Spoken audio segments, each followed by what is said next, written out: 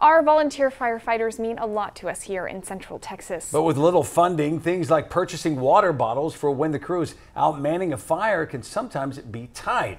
Well, one Waco business is hoping to change that, and Sierra Shipley joins us now. What are they doing to change that, and how can the community help? Yeah, so Bubba's 33 is collecting cases of bottled water to then donate to the volunteer fire departments in the area. Some departments benefiting from the bottle drive include Lott, Rosebud, Robinson, Abbott, and the Heart of Texas Fire Corps. They volunteer, risking their lives to save ours. Without volunteers, we wouldn't have a force out here, fire department. We would rely on other departments. The Rosebud Volunteer Fire Department, along with the many others in Central Texas, have little funding. For rural departments, it's on donations and grants, things like that. It's extremely hard to come by. To help, hello, what can I get you guys ordered today?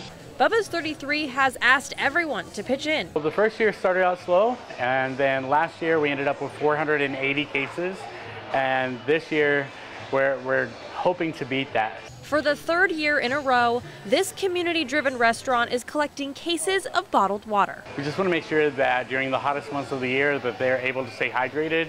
A lot of the fire departments are volunteer and don't have the funding for additional supplies. Wearing up to 75 pounds of equipment, fighting flames that are hotter than we can imagine, it takes a toll on our volunteers. You can get dehydrated, you can get fatigue, and the adrenaline's flowing, so you don't really know that you're creeping on those limits until it's too late a lot of times. Something as simple as a $5 case of water, that donation means everything.